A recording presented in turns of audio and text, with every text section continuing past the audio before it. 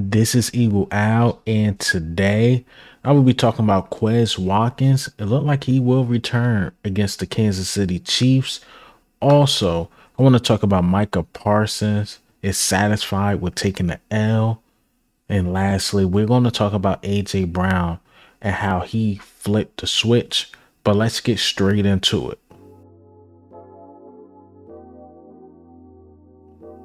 All right, so before we get into the topics, I actually just seen this tonight. It looked like it's been floating around. So it's about Carson Wentz. So shout out to Carson Wentz. You know, he got a job with the Rams. He's going to be the backup for Matthew Stafford. I think it's a good gig. You know, the Rams are a pretty good organization. You know, he probably found his foot in there. We will see what happened in the future. But was going around to Carson Wentz is that I think Rob Maddie, I believe that's his name, put Carson Wentz in a very sticky situation, right? So instead of just reporting that he signed with the Rams, Rob Maddie went into, I guess, discredit the Eagles or talk bad about the Eagles in a way, because he said something in the matter of, I can't see the tweet for whatever reason while I'm doing the video. It was something in the matter of, instead of Bible study and wide receiver stabbing him in the back, now he got Cooper Kupp, something in that matter. But you guys to see the tweet, I really can't. I think that was distasteful a little bit. Even Carson Wentz admitted himself like he could have did better. When he went to Washington, he talked about the Eagles a little bit like, man, I could have been a better leader. You know, so this had nothing to do with his religion or anything like that. This had to do with plain and simple leadership. He was not the best leader on the field, and you're the quarterback.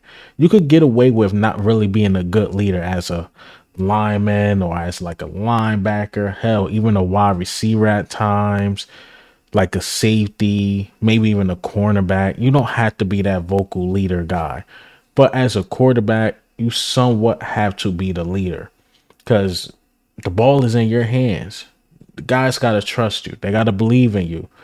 And I believe the Eagles, though he was talented, he just didn't have that leadership role, because what also confirmed it is that when he went to the Colts haven't had a better quarterback than Carson Wentz since Carson Wentz left. Hell, I would say in years. Besides, of course, Andrew Luck, who they had Matthew Stafford. No, not Matthew Stafford. Matt Ryan. Who else? Phillip Rivers and those type of guys. I don't think at this stage of their career was better than Carson Wentz, because they had a younger Carson Wentz who, you know, won 9 games, which was okay. It was decent. Guys lost to the Jaguars. That's a division team. That is what it is. But one of the things the owner said was like, it's somewhat Carson Wentz's leadership he didn't like. And then he goes to Washington, and those guys didn't believe in him. So was it us, the Eagles, or was it him? And then it's this video floating around of Carson Wentz looked like he wasn't happy that we won the Super Bowl. It was unseen footage. And I don't like the bashing of Carson Wentz, to be honest, because I always say this. If Carson Wentz had DK Metcalf and Justin Jefferson, imagine how we did the draft right. You know, what Carson Wentz still be in Philadelphia with those guys, with those weapons, you never know. Hell, even if he drafted A.J. Brown and Justin Jefferson. But instead, he went Rager and J.J. Arcega-Whiteside. So, you know, I don't want to go end on Carson Wentz because he's a legend, man. Love Nick Foles, but the way Carson Wentz started that season was epic. It was amazing. And Nick Foles just took the baton and finished the race and won. So I give credit to both quarterbacks, and you know, I think it's Rob Maddie fault. Everybody was happy for Carson Wentz, but to throw a dagger at the Eagles, that just wasn't right. All right, so let's get into the topics today. Quez Watkins looked like he is back.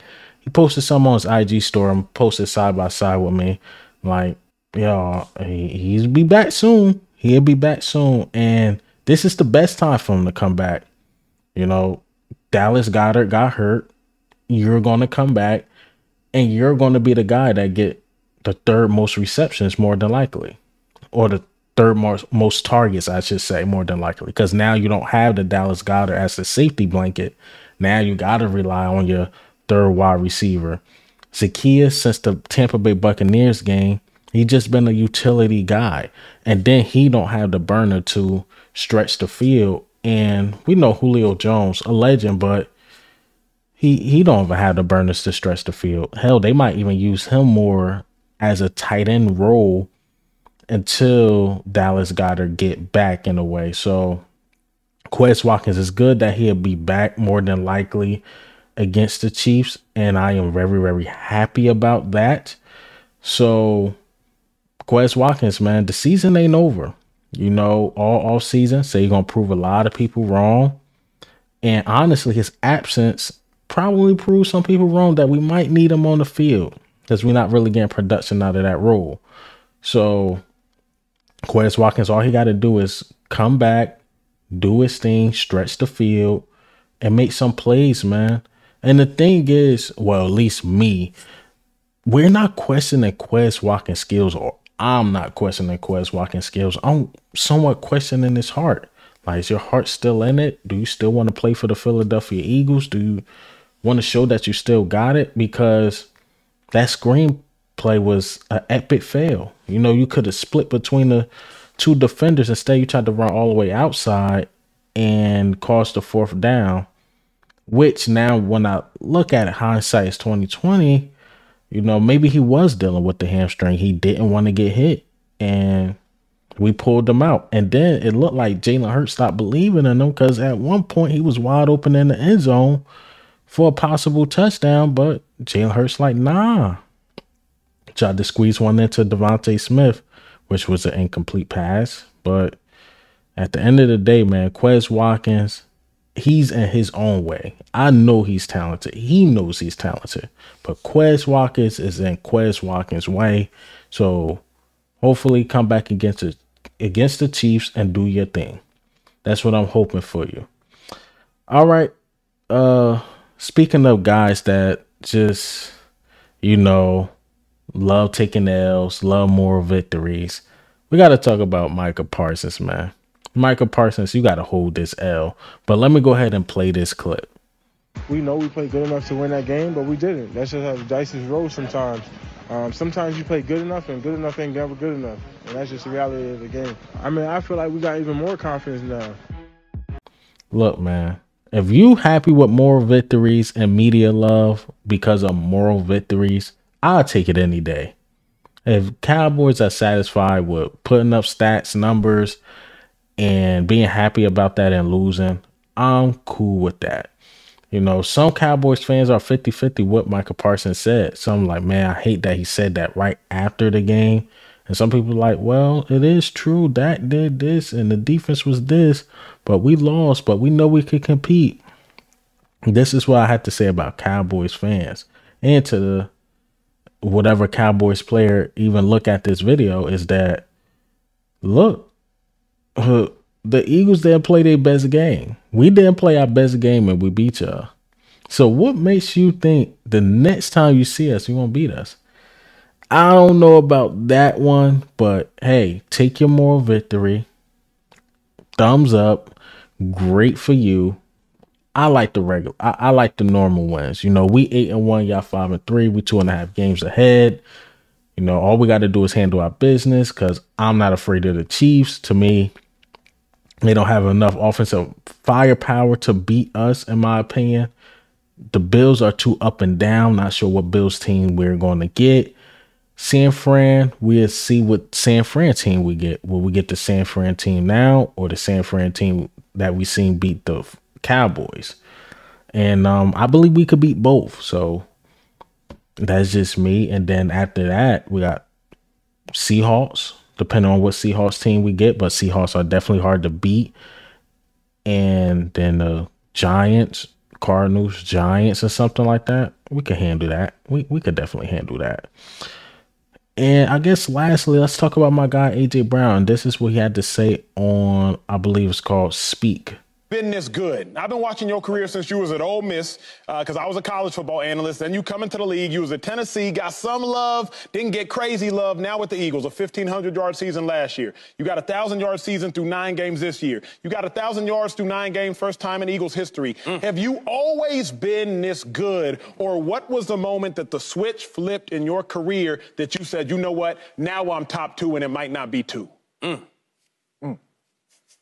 You know what? I can definitely say I wouldn't say I was always this good, but I always just believed in myself and I always just went to work. But when I got to Philadelphia, you know, playing alongside my brother Jalen Hurts, you know, just having that just being comfortable playing with them, you know, I feel like we can do anything and everything whenever we step on the field. We feel like we're the best in the world as soon as we step on the field, you know, and everybody come to see us. You know, that's the mindset we have when we come out and play. So when I got to Philadelphia, a switch I just turned on the switch, man, and just try to push myself even more, you know, because of I'm playing along somebody that I care about. All right, you heard him, man. Jalen Hurts calls him that flip that switch. He always been talented. But man, came to Philadelphia. He loved it and been playing at a high level. And I got to salute A.J. Brown, man. I definitely got to salute him because he did bring some life into Philadelphia. Like, yo, we've been dead in the waters for a wide receiver for a while. Him and Devontae Smith brought some life at that receiver position. You know, a lot of people like to give Carson Wentz a lot of love for having receivers that didn't get over 500 yards. But, man, those times were a little depressing, man. It was a little depressing. I know we had basically a 1-year rental on Alshon Jeffries, but he was at the end of his career, and Alshon still got love for the Eagles. The Eagles got love for him. You know, he is a Super Bowl winning wide receiver that came here. But since then, it's been a drought, and A.J. Brown and Devontae Smith definitely ended that drought. So I'm very happy for A.J. Brown, not only that he is winning, but he loves the city and wants to win and get to play with his brother. So, but hey, man, what do you think and how do you feel about the news today? I know I went in a little bit on the Carson Wentz thing, went longer than I expected, but Carson Wentz was my guy, man. I'm not going to lie. He was the guy for real. He was the guy, but the leadership, getting in his own head, I just couldn't take it anymore. But that Super Bowl year, he was epic. Even though he couldn't finish it due to injury, he was epic.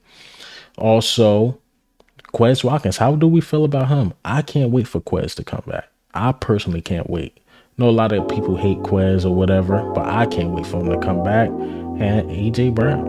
A.J. Brown flipping the switch. But this is Eagle Al, man. I'm up.